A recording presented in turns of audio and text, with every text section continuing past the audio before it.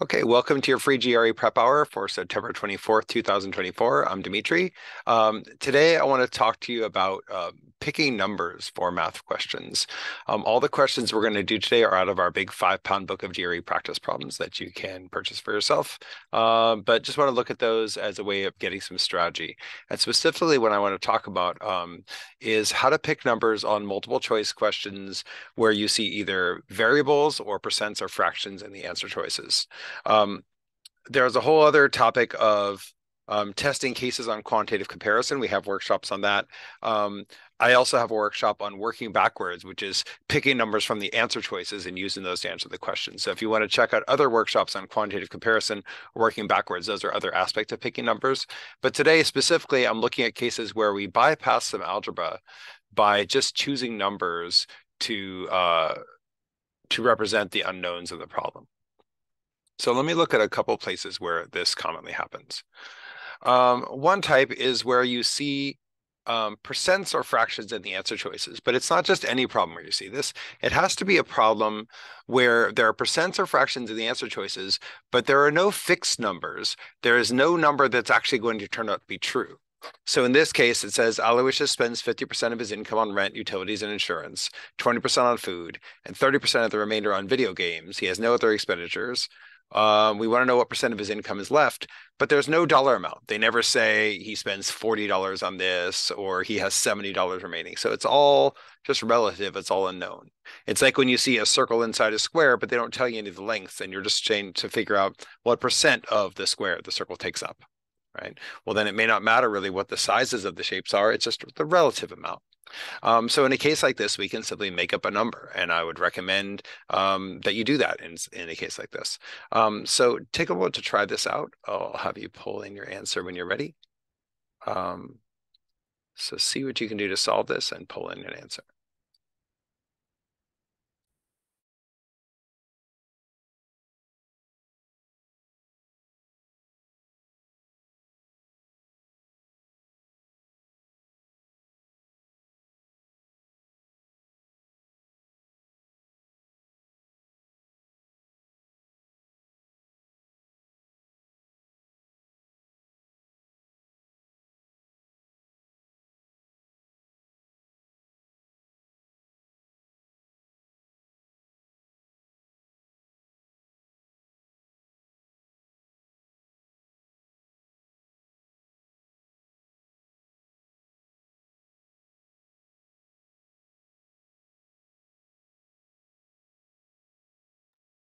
Okay, I have most of the answers in. If you're not quite sure yet, go ahead and throw in an answer anyway, even if it's a guess, just to get in that habit. Um, okay, so if you picked a number here, what did you pick? What's a good number to make for his income?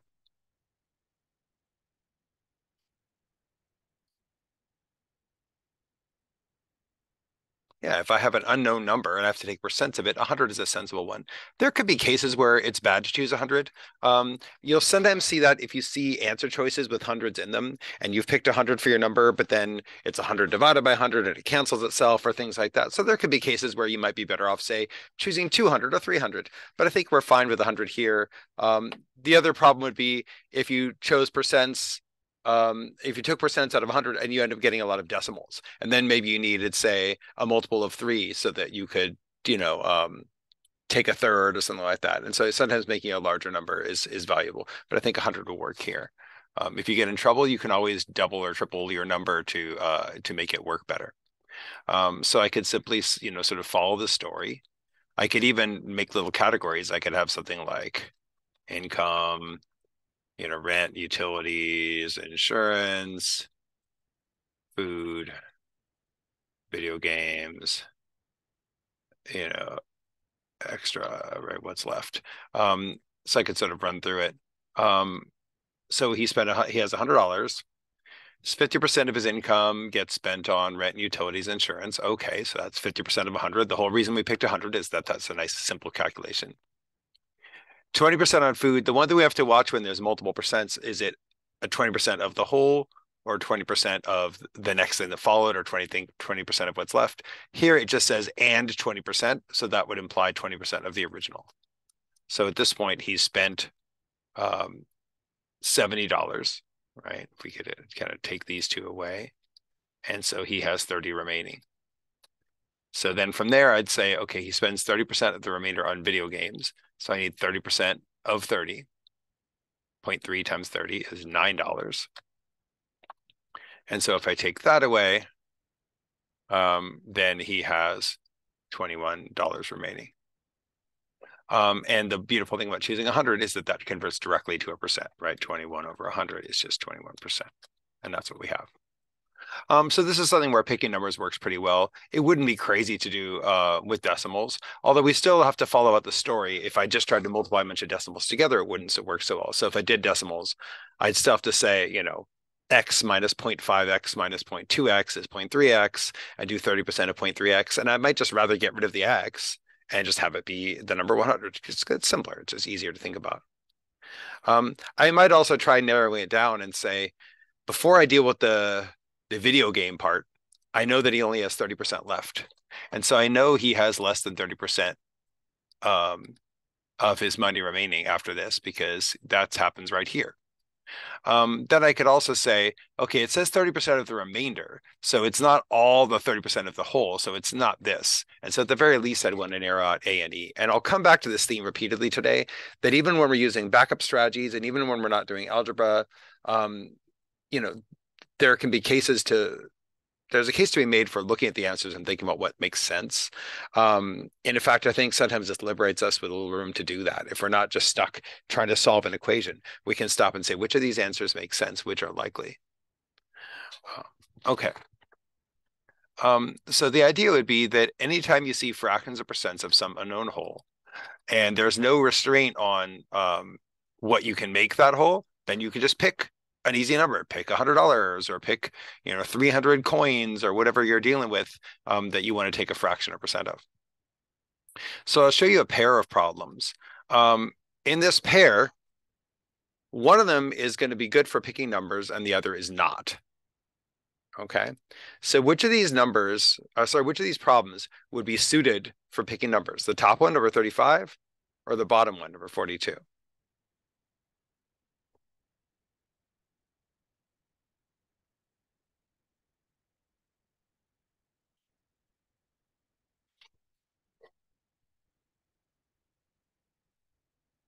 Top. Why? What is different about the bottom one that would prevent us from picking numbers?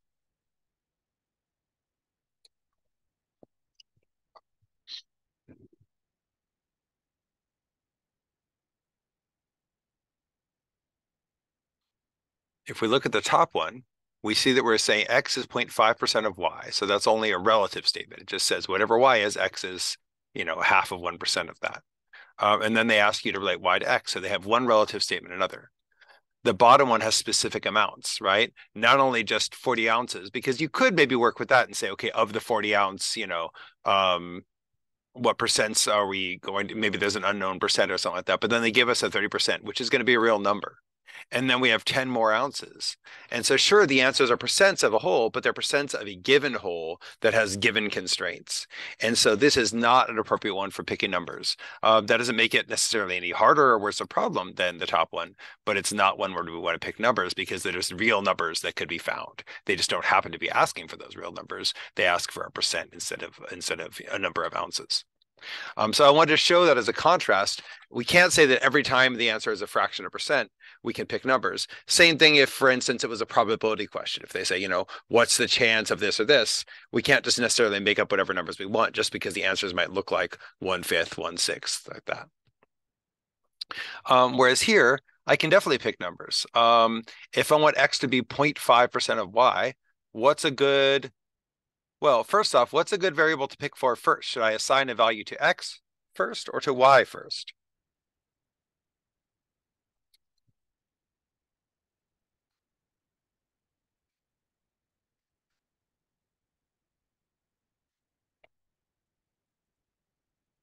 Either way works as long as I can find what I want. I think it's usually probably more direct to figure a number for y because we're taking a percent of it. Whereas if I say, oh, x is 5, then I'd have to say what number is 0.5% is what number is 5.5% of? And I might get caught up trying to think about that. So I think it's probably going to be easier to choose for y. So if I make y 100, then x is 0.5% of 100. If you don't like that, we could say, oh, well, let's see, 0.5, well, let's see, 1% of 100 would be 1. So that would be just 0.5 itself. In fact, one way to think about that, if we do a little bit of algebra, is to say that that's that 100 is 0.5. Sorry, what am I trying to say? That percent means over 100. So I could say 0.5 over 100 times 100 is just 0.5. Right? If I don't like that, if I don't want it to be y is 100, x is 0.5, I could say, okay, then y, if y is 200, x will double, x will be 1. And then I just have to answer their question. I have to say, okay, y is what percent of x? Now, sometimes that's not obvious. So 200 is what percent of 1? Well, I can be pretty solid that it's a large percent, right? 100% of 1 is 1. 200% of 2, sorry, 200% of 1 is 2. I'm talking too fast today. So these are certainly impossible. But then is it 2,000%, 1,900%, 20,000%? How do I determine that?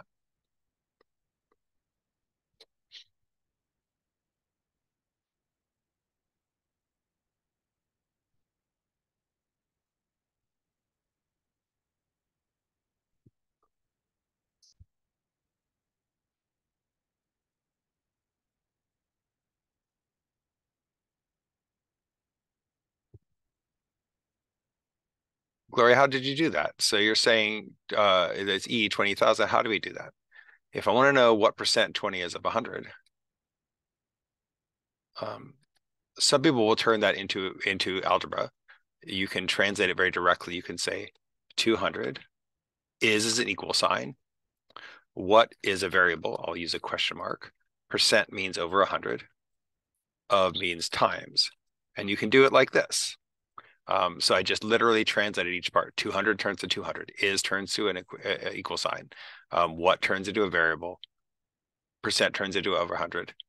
Time of is times and y is 1. Or sorry, well, 1 is 1. Okay. I can also just divide and multiply by 100, which is what I end up doing, right? When I want to find question mark, I end up dividing by 1, which is trivial, right? Dividing by 1 does nothing, right? But if x had been, say, 2 or 3 or 0.5, I need to divide by that. I'm going to multiply by 100. And so I end up with 200 times 100. This question mark, right? So that's 20,000. A general way I can do it without setting up an equation is just in general, when I want to find what percent something is of something else, I just divide and multiply by 100, which is what someone's saying in the comment, y over x over 100. So I could just say, hey, 200 divided by 1 times 100 is 20,000%. Okay. So that's the idea of, how I can set this up, but picking numbers still, even though I did a little bit of algebra at the end, picking numbers still, made this a bit easier to think about perhaps. I can also, when I'm thinking about percents, I can start with what I did earlier, which is what's 100% of 1? 100% of 1 is 1. So then what's 200% of 1? That's 2. Okay, what's then what would 20 be? Well, it's 10 times as big. That's 2,000%. So what would 200 be? Another 10 times as big. That's 20,000%. Okay. So this is a common situation that we see answers that have fractions or percents of some unknown number, and you just pick values for that unknown number. This could even happen when I have something like, say, a rates and work problem. This is a bit harder problem for many people, but it still has in common that it says, hey, Jenny takes 3 hours to sand a picnic table. What's unknown is how much work is that? How many square feet is the picnic table? How large is it?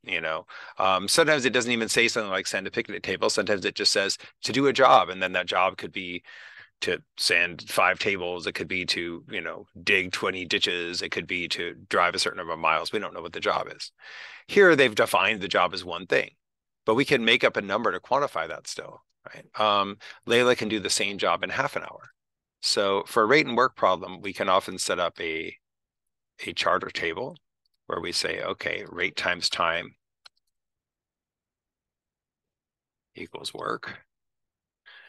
And the idea would be that if I know their times,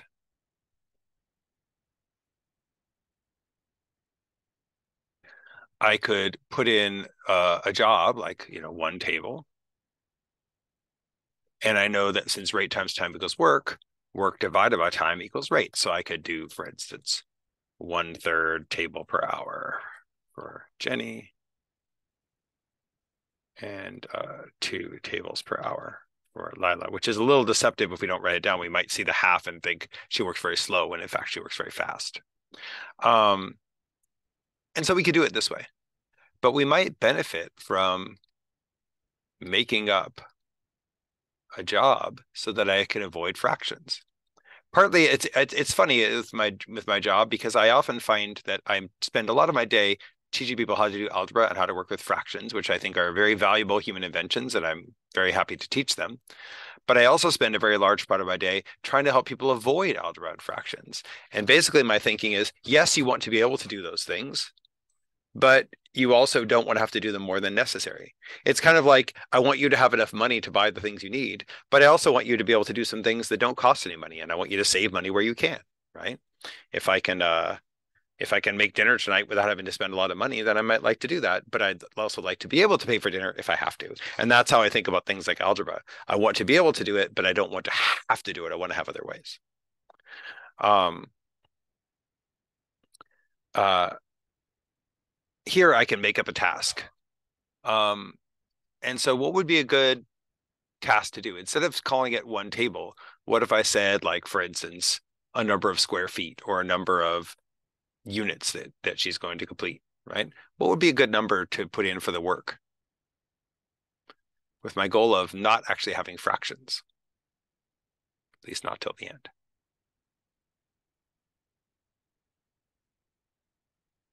I just need something that 3 1/2 could go into.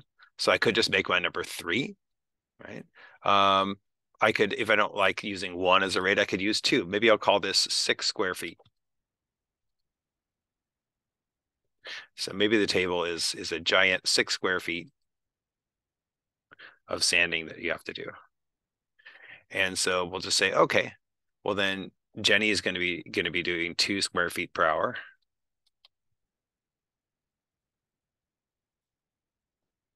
And Layla, 6 divided by 1/2 is going to be doing 12 square feet per hour.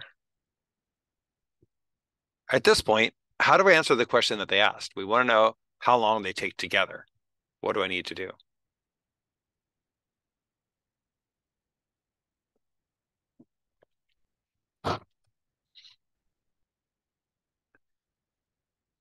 If these aren't the most comfortable, general practice with these is you want to think about when people are working together, that you add their rates. So between the two of them, instead of having to add fractions like, you know, something with a third, or I think we had we had 2 and we had a third, which is not the hardest fraction you've ever done. But here I have a nice integer. And then I just say, okay, what's the job?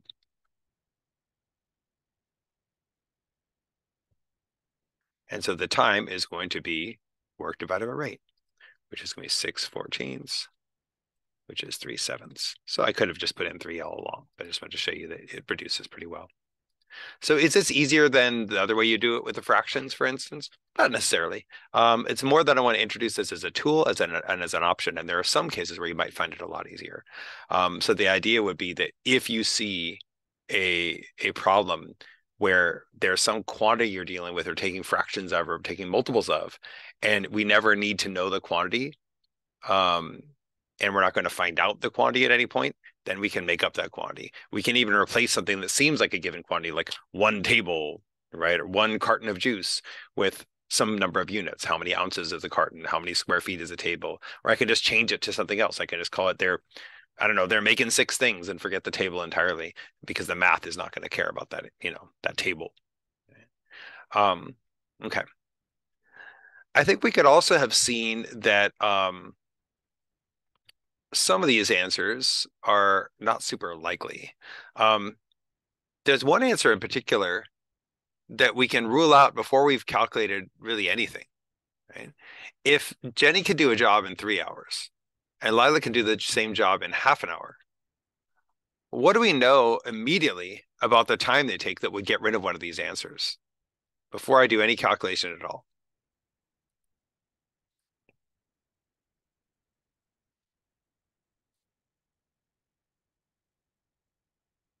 Okay, I'm seeing to get rid of A. Okay, why A?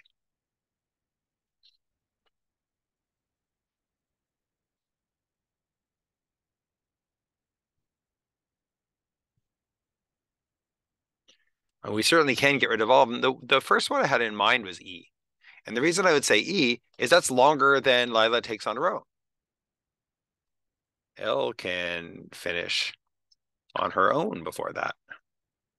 So E is actually strictly impossible. Of course, all of the answers are impossible once we calculate, but E is impossible even without us calculating. We just know that that's too far. Um,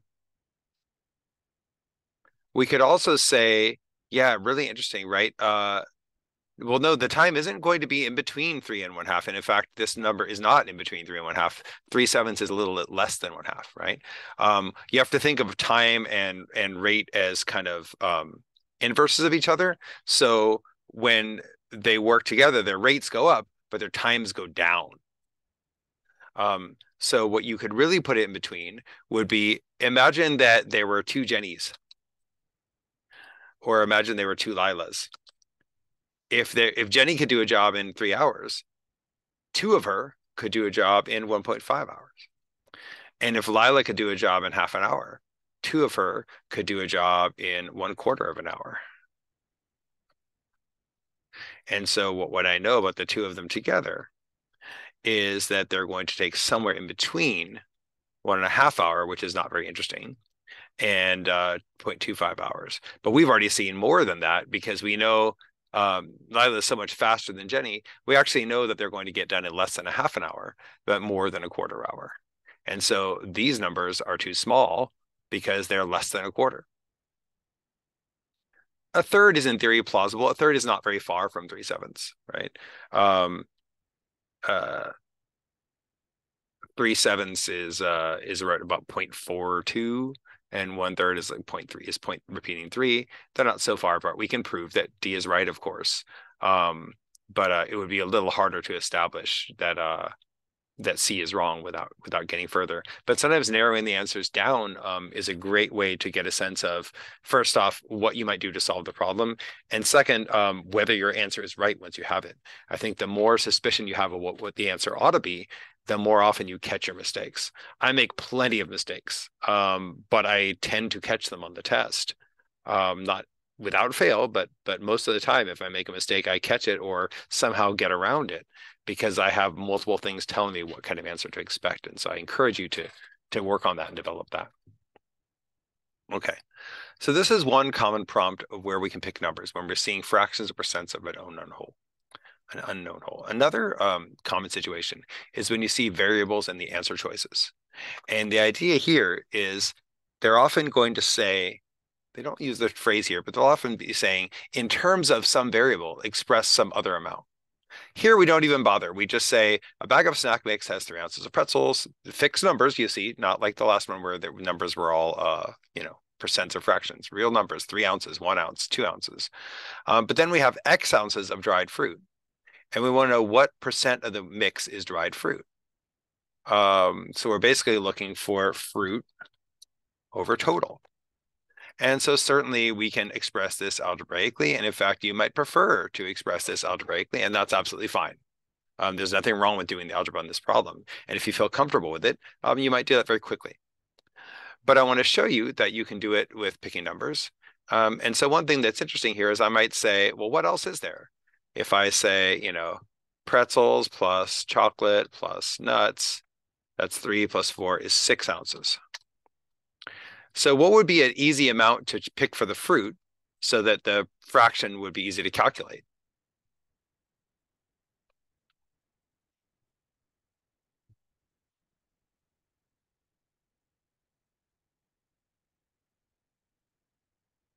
What if I just made the fruit 6 ounces too? So that I could say, okay, so I don't even have to calculate it. This point I could just say, so it's 50% fruit. Okay, so I want an answer that's going to give me 50. That's my target. When you pick numbers, um, and the answer is in terms of something, and a key thing you have to do is identify your target, which is always just the answer to the question. Just use your numbers to answer the question. So we want a target of 50 where x equals 6. A key thing here is then that you have to check all the answer choices, because sometimes more than one might work and you might have to change your numbers or adjust or see what makes sense. But you don't really care what the answers are. You just care if they reach your target. So if I look at 6 over 600, it's not too hard to figure out that that's 1 over 100 or 0.01, but I don't need to calculate as long as I know that isn't going to be 50. If the top is smaller than the bottom, it's not going to be 50. Here, I have 100 over 6x, so 100 over 36. Again, I could try to calculate that, but if I know that it's, maybe a little less than 3, I don't actually care what it is. I'll get rid of that one. This one will be 100x over 6, so 600 over 6. Well, I know what that is. That's 100. It's not what I want. Here I have 100x, 600 over 6 plus x over 12. That's more plausible. I know that 600 divided by 10 is 60, so 600 divided by 12 could be right. If you know what that is, great. You might call this 100 over 2, which is 50, or you could just punch it into your calculator. That's 50. But I would still check answer choice E, but I think we can really quickly verify that if I take 6 and divide that by 100 times 12, that is not going to be 50, and I do not care what it actually is, right? It's just not 50. So I can pick it this way. So again, do I have to do the problem this way? Maybe you think this is an easy algebra problem, and if you do, then you wouldn't do it this way necessarily. But I think it's a good part of your review to try multiple paths, even if you didn't need it, right? Maybe you looked at this problem, you did the algebra, you got it right in 35 seconds. Fantastic. So why would you even think about picking numbers? Well, in your review, you'd look at it and say, is that an option? How could I tell? Does it take longer? Does it take shorter? Is it useful? And that's just part of your training. You get a better and better sense of which one would have worked. And that's like anything you might do. Maybe you make a financial decision, like you buy or sell a stock, and it works out well for you. You make money on the decision. But you might look back and say, and what would have happened if I hadn't? Right? In fact, that's part of what it means to say you made money on it, right? If I sell a stock today and I recoup, or I pick up a 20% gain or so, what happened after I sold it? Did it tank and I'm so glad I sold it? Did it go up another 140% and I'm kicking myself, right? So I'm always looking at those options and saying what else might have happened. And I think that's part of getting stronger at this test. But that way also, if you can master a technique on a problem that you don't think is hard, then you're more likely to have it available to you on a problem that you do think is hard. But if you only practice these sort of backup techniques on problems where you're overwhelmed, then it's much harder to have them ready when you need them. One other thing that I think could be interesting to look at is positional analysis of the answers. And I tend to push people about this just again to get a better sense of where the answers ought to go. It's interesting. I'm going to cheat a little bit and I'm going to leave the answer marked just for clarity. And just for our purposes, it might be interesting to know where X shows up. So on some of the answer choices, X is only on the top. In other answer choices, X is only on the bottom. One time it's being multiplied, and another time it's being added to something that then gets multiplied. But okay, that one's not just on the bottom, right? So then in two other choices, it's on both, right? So sorry, I should mark it this way. Green. And so it's interesting. We have two answers where X is on the top, one where it's on the bottom, and one where it's in both. And I might be drawn away, say, from D&E if I thought, well, I don't want to have X in two places. I would just simplify it. But it actually doesn't simplify very well in these cases. So why is this valuable? I might look at, well, when X goes up, if there's more fruit, what happens to the percent of the mix that's fruit? it seems like the more fruit there is, the greater percent fruit there should be. And so I think in some ways the worst answer might be B. B implies that we're simply divided by X, which means that the more fruit you have, the lower the percent. That's pretty weird. I don't want that. This is saying the more fruit, the lower the percent fruit. That can't be right. A and C make a bit more sense because they're saying, okay, the more fruit, the higher the percent fruit. This seems better. We could worry about where the percent is. For instance, maybe I want the percent on the top since I'm turning a fraction into a percentage. Usually I'd multiply, as we saw earlier. And so I could say narrow down by that placement. Hey, I don't want the 100 on the bottom. And if I did that, that would get me down to just two answers. So then the question is, why is the X on the top and the bottom? This is an interesting trap because it's the same trap that sometimes occurs to people if they do the algebra. Some people will simply do fruit over all the rest, right? Like X over 6. And then they'll multiply that by 100 and they'll get C. But this is wrong because they didn't ask how the fruit compares to the rest. They asked how fruit compares to the total mix. And the total mix includes the fruit. And so this is a common thing when you add something into a mix or you increase a group, is that it increases its share, but it also increases the entire size. It's like if I said, what percent of people in my city are immigrants, let's say. And let's say right now, 20% of the people in my city are immigrants. And then we get 10,000 new immigrants. Well, do we just increase the numerator by 10,000? No. Sure, there's 10,000 new immigrants. We add that to the number of people in the top.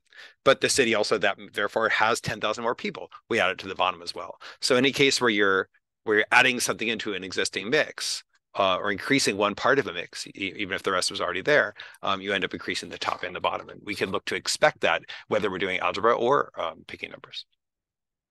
Okay. So let's look at a couple of other cases where I can pick some numbers, but where I might also use a bit of positional analysis to figure out what goes where. Okay, let's try this one. I'll just give you one to pull in when you're ready.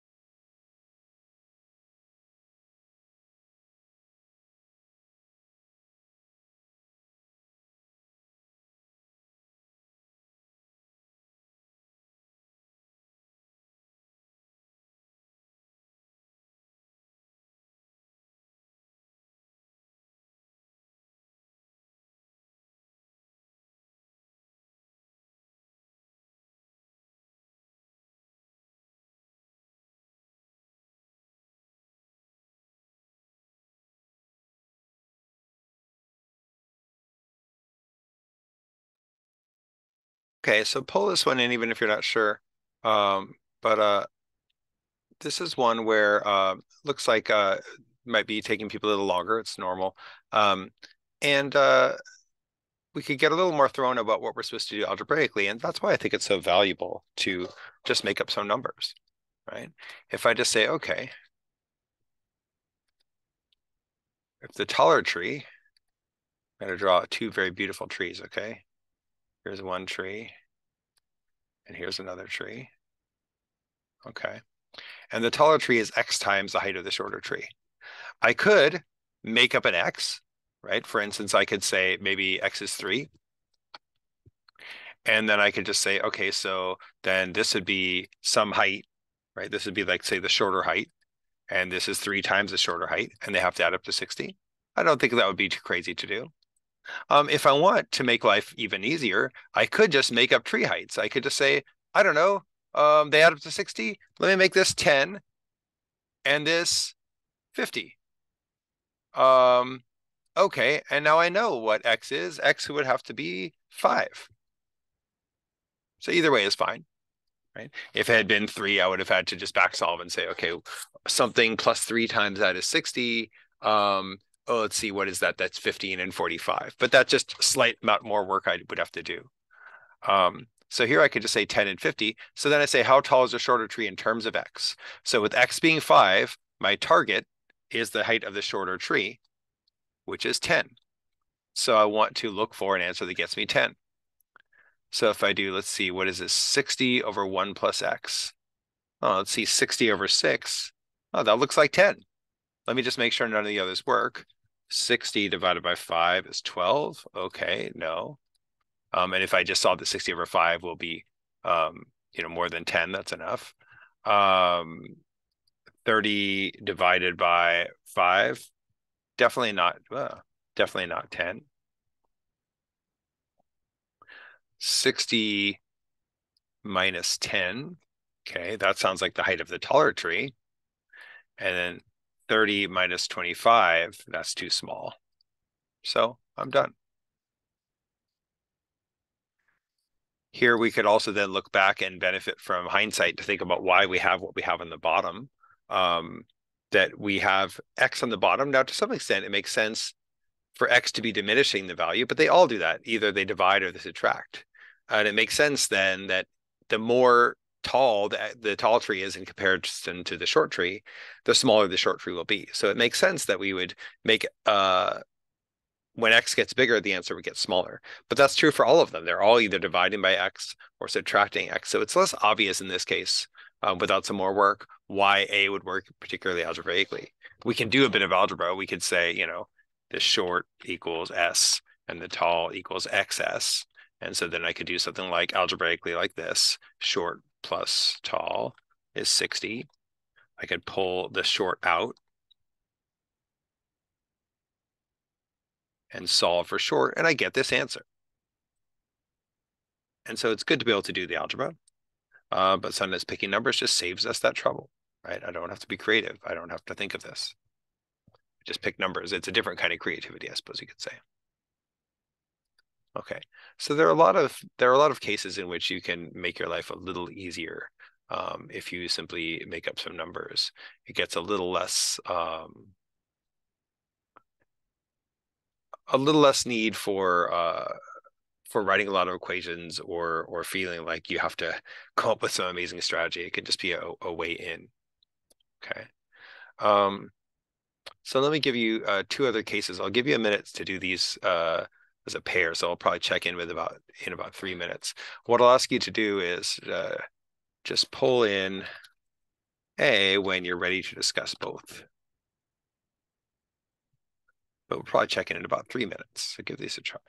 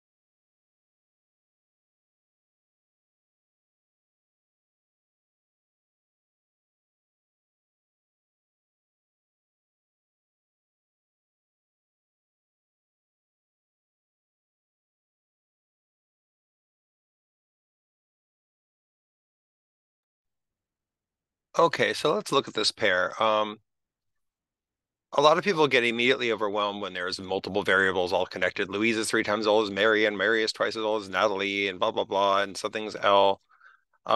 So sure, we'll need to find out what L is, but we might not want to start there, right? I could say, let's see, Louise is 10. Okay, that's 3 times as old as Mary. Oh no, Mary's 3.33. I don't want that. Okay, Louise is 30. She's 3 times as old as Mary, and that's fine to do. Or I could just go the other way. I could just start with Natalie. I could say, hey, just because she doesn't get a variable doesn't mean that I don't have a value for her. So I could say, I don't know, Natalie's 5. And okay, Mary's twice as old as Natalie. Mary's 10. So there's nothing wrong with starting with Louise. I would just have to be clear in what I'm doing. And so sometimes it's easier to start smaller and build up. Mary's twice as old as Natalie. Louise is 3 times as old as Mary. And so Louise is going to be 30.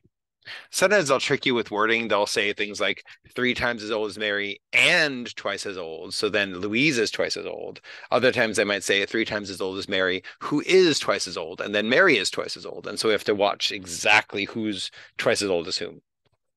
But this would be our idea. So if Louise is 30 years old, I want the average. I could say, okay, so the average is just the total divided by the number of people. So what do I have? 45 over 3. So my average age is 15, which kind of checks out. I have 2 that are lower and 1 that are higher. Well, that's quite a bit higher than 15. Um, and so I want that is my answer. My target is 15 and my L is 30. So I'm looking for this target with a value of L of 30. Here, I don't really have to test all the answers because they're all different fractions of 30.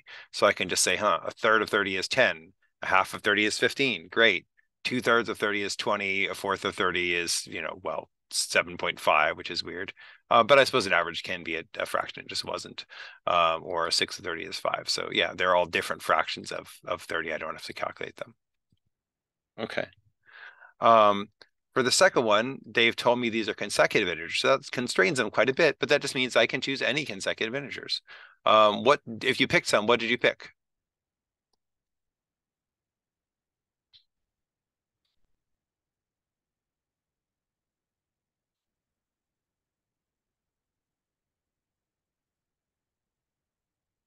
Oh, sorry, I mean in terms of numbers, right? And there's nothing wrong with just starting from the bottom. Uh, no, when I'm saying pick, you could pick numbers, right? I could say, hey, 1, 2, 3, 4.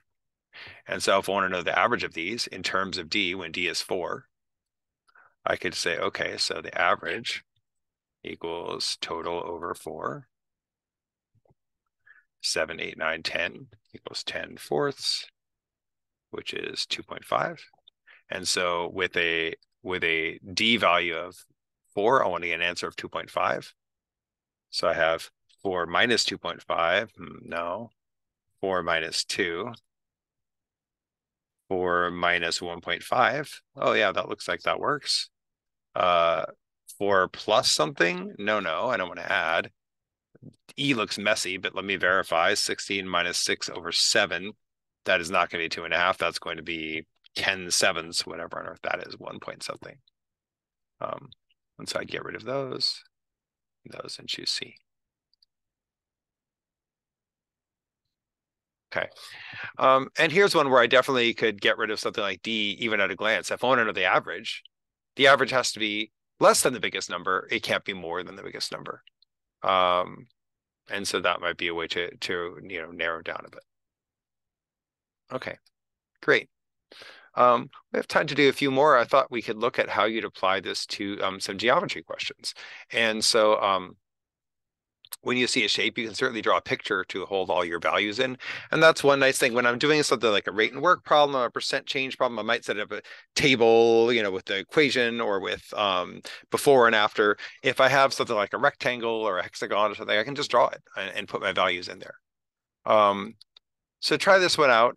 It's certainly something we could do with algebra, but you might be happier putting this in numbers. So try to just draw a rectangle, put some numbers in that fit what they told us, and see what you find. Pull it in when you have it.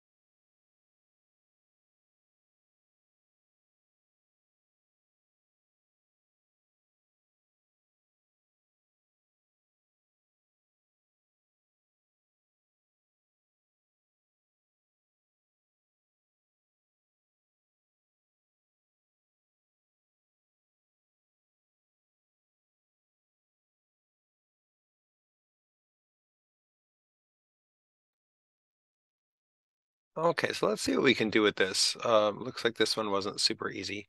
But let's put some numbers to it and see if we can make it nicer. So if I draw a rectangle, and fun fact about rectangles, when they talk about length and width, there's no defined meaning of length versus width. It's just two dimensions. So you can call whichever one you want length and which one you want width. I tend to call the one on the floor the length and the one going up the width or the height, depending. But you can call it what you want. Um, but I know, okay, if this is the length, and I know the width is twice the length, oh, then I haven't drawn it very well, have I? Right? Because now it looks like the width is half the length. So guess what I could do? I could just change how I label them. Now I'll call this the length and this the width. It's the same thing. Don't get too crazed about it, right? They're just two dimensions of the same thing. Just turn your head. So I want the width to be twice the length. So I'll just make up some numbers. Right? And I can make up whatever numbers I want, really. There's some numbers I could put in that might have funny answers I can talk about, but if just to make things simple, what if I just said the length is 5 and the width is 10? They said the perimeter is P. Okay, the perimeter is the sum of all the sides. You might know that it's twice the length plus twice the width. You could just think about it as 10 and 5 and 10 and 5. Okay, so the perimeter is 30. And the area is length times width, so the area is 50. And so these are our two things. Our target is 50. That's our area. And the value you're plugging in for P is 30. Now the problem with the numbers I chose is they made the perimeter kind of large, and then when I square it, it's a little annoying. But you might already know that 30 times 30 is 900. If you don't, this is calculator city. But I would just have to say, hey, is this going to get me 50? So here I'll have 900 over 18, which I might call 100 over 2, right? Which would be 50. Okay. This would be the exact same thing, but divided by 36. So it would be half of it. It would be 25. Here I have P over 9, 30 over 9. That's not going to go in nice. 900 over 9 will give me 100. And P over 6, 30 over 6 will just be 5. All right. So A it is. Earlier I was playing with this and I chose the numbers 3 and 6. I just wanted to show you a brief take on that. If I had chosen to make the length 3 and the width 6, I would still get the right answer, but I might be a little confused because I'd say, okay, then the perimeter is going to be 3 plus 6 plus 3 plus 6 is 18. And the area is going to be 3 times 6. It's going to be 18 also. And so that might put me off. Am I right about that? Are they really the same? Well, it happens that at this level, they are the same. But that won't change the answer. You can even look at A as, okay, I want to plug in my target's 18, but my P is also 18. So if I just say, hey, what's 18 times 18 over 18? Well, guess what? It's 18. It still works out. Whereas if I have 18 times 18 over 36, that's half of 18. That's 9, etc. So I can still do it even though it might like make me nervous that I had those particular numbers. Okay. Let's close with one more that might be a little interesting for you, because I want to talk again about position. It's one other thing. It's not too surprising that since perimeter is a linear measure and area is a two-dimensional measure, it's maybe not very surprising that the right answer has a piece squared in it, right? That these squareds are a good sign that we're getting from a linear measure to a 2D measure. So if I had to guess on one like this, I'd guess one that had p squared, and it makes sense. It's on top. The bigger the perimeter, the bigger the area. You wouldn't want it on the bottom if that were a thing. Whoops, I crossed out the wrong ones. This and this would be out. Okay, let's do one more question while we have the moment. You might feel that you don't have all the knowledge of the formula for this. So one thing you might think about if you're stuck, if you feel like, hey, I can't, even if I pick numbers, I can't do this out. You might think about what I expect to happen with the A, B, and C. When A, B, and C get bigger, should X get bigger or smaller, right? They're asking for X. So if when A, B, and C get bigger, X also gets bigger, then you'd expect to add A, B, and C in, and I'd expect the answer to be A or B. If when A, B, and C get bigger, X gets smaller, then I'd expect to subtract A, B, and C, and I'd expect it to be C, D, or E. So something to think about. We'll give you a little moment to try it. Pull it in when you're ready.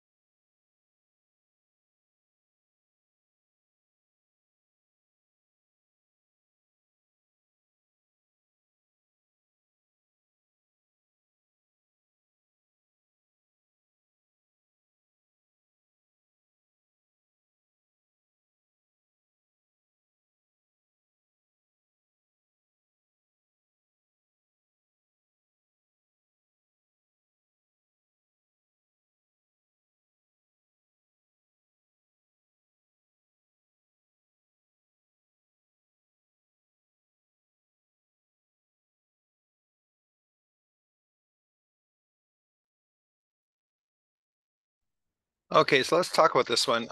It definitely requires some knowledge about polygons, and it's not super obscure knowledge, but it's certainly something that if you haven't studied this in a while, you might not know. Um, so I might think about how x relates to the rest. Um, for instance, I might know that x plus, let's say I call this angle here. Hold on. Where tools go? Here. Let's say I call this angle here f.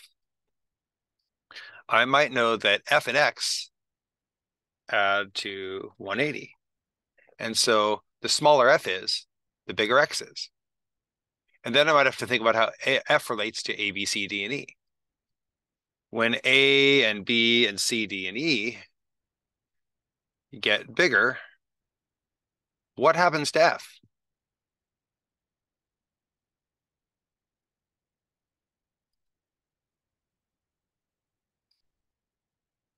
If all the other angles in the shape get bigger, then f gets smaller, right? Yep. And if f gets smaller, when f gets smaller, x gets bigger. So the bigger a, b, c, d, e are, the bigger x is. Now, why am I saying that? Because that allows us to get down to just two choices. Look at C, D, and E. We talked about this at the beginning. In C, D, and E, when A, B, C, D, E get bigger, X gets smaller. They're asking for X in terms of A, B, C, D, E. A, B, C, D, C, D, and E here are saying that the bigger these numbers are, we're subtracting them. So the bigger they are, the smaller my answer is. Whereas A, B, and C, we're saying we're adding them. B has it only in terms of A, B, and C, and advantage is to avoid numbers where A has a number in it, so you can make your guess on which one is more likely. But that's a way you can narrow this down without doing any significant math, just sort of thinking about how these pieces connect. If I am going to do this out, I can do algebra, certainly, but I might want to avoid the algebra. I just need to know how many degrees are in what we have here, which is what, a hexagon, right? It's got 6 sides. And so the rule of thumb is a triangle has 180 degrees. A rectangle or any other quadrilateral has 360 degrees. And then for each extra side, it's plus 180. So the formula says that, total degrees equals 180 times n minus 2, where n is the number of sides. And so if I had to do something like imagine a shape with 32 sides, how many degrees are in it? Okay, 30 times 180. But for a small number of sides, I might kind of keep it concrete to say, well, if it were a rectangle, it would have 360. If it were a pentagon, it would have 360 plus 180. If it's a hexagon, it's going to have 360 plus 360. So it's going to be 720 degrees.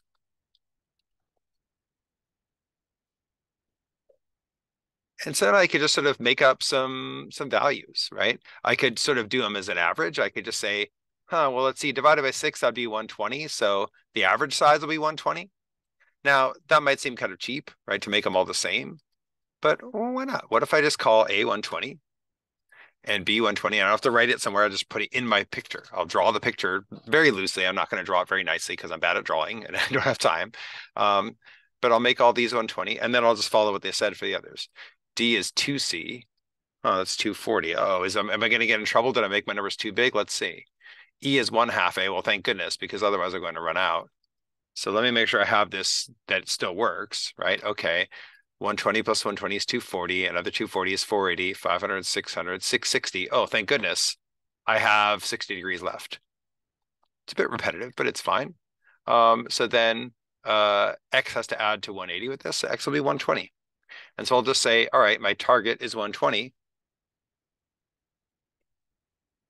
What I can do, since they both require me to calculate 3/2 A plus B plus 3C, I'll just figure that out. And if it's 120, then great. And if it's not 120, then it's A. And I don't have to calculate the others, because even if they somehow worked, they couldn't always work. It couldn't always be true that the bigger A, B, and C got, the smaller X would be, because that's the opposite of what we found out. So I just say, okay, 3/2 of A, that's 180, plus B is 120, plus 3C is 360. Okay, what is that? That's 660. Okay, that's definitely not 120. Whereas if I did 660 minus 540, that would be 120. Yeah, that'll get it. But I don't have to do all the calculations. So again, I'm always trying to save myself work. I don't want to be lazy and sloppy, right? Sometimes I use the word lazy in a positive sense, as in I don't want to do more work than I have to, but I don't want to really just skip steps that I need. I want to avoid doing work that I don't need to do because I don't always need to verify. I have enough information to verify already. And the more sense I have about what makes sense, the more I can save myself work. So taking a moment at the beginning to think about why C, D, and E don't make sense now save me the trouble of having to check and see if either of C or if any of C, D, or E also give me an answer of 120, which they don't anyway. Okay, so I'll stop this one there, but I think it's definitely worth playing with some of these constraints like this and playing with this idea of picking numbers where it's valuable to you. So common themes for when to pick numbers, variables in the answer choices, percents or fractions of some unstated and unfindable whole. And then in other workshops, we talk about working backwards from the answers, picking those numbers, or testing cases in a quantitative comparison to see which column is larger. So those are other areas where you might also pick numbers. It's a pretty big theme on the test. I will stop us there. You can stick around if you have any questions for me. I'd also encourage you to check out one of our courses. You can check out class 1 of any of our courses for free and see if it works for you. Thanks so much for coming by. I hope this is helpful, and best of luck with your test.